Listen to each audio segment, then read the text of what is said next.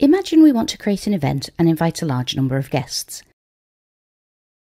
We'll choose the date of the event and click on Edit Event to show more details. We'll enter all of the event details. We can add individual guests, as well as Google Groups with any number of members. We can see that this group has 200 members, but if more members are added to the group, they'll be invited to this event too.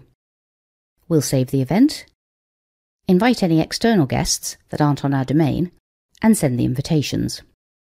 If we want to see who's responded to the meeting, we can edit the event.